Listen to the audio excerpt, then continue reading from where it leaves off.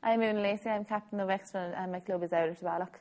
Well, Owler and Balloch are two half parishes, like one Camogie club and hurling club.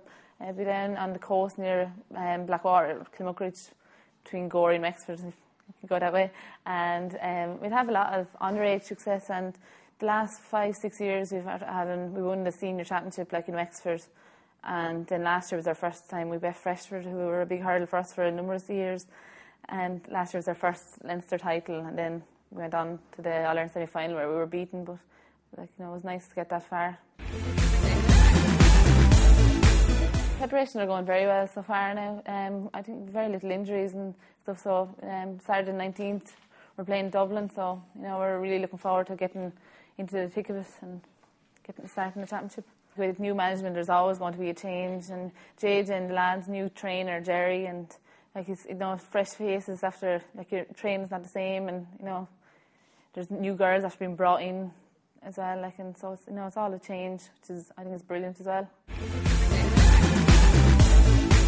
And we bet Kilkenny in the league final there in April. It was brilliant to win the league, but the league is only the league.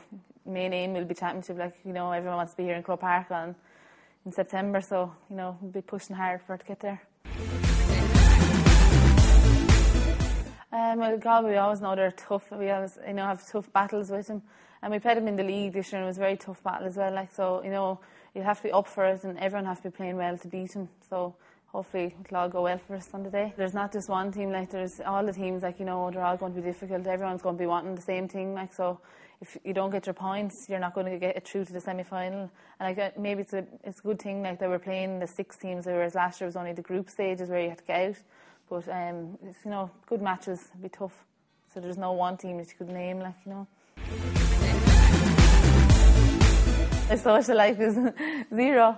But everyone makes sacrifices, but at the end of it, if you're successful, you don't mind any sacrifices to get to have a good few weeks, months after you're finished playing. So you have other things to do, find out without your nightlife. Perfect. What keeps you occupied in Monday to Friday?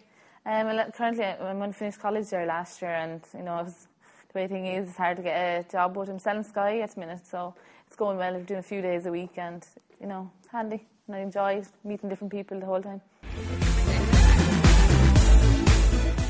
With my mother, she would have had us, I'd say we were up in the fields and about 4 or 5, both me and Mary, so I'd say it wasn't Camogie was the main thing in our area as well, so, there was no football or anything, so I'd say we had no other choice but to get involved. Story and Liam Dunn would have been two main out of our area, they would have been in the school after 96, still raving on about 96, but they would have came with the cups and all, and he would have been kind of aspired to be like them, and Martin was a brilliant, he was a forward as well, and he was all you'd see him catching balls, and he was a great player too, so.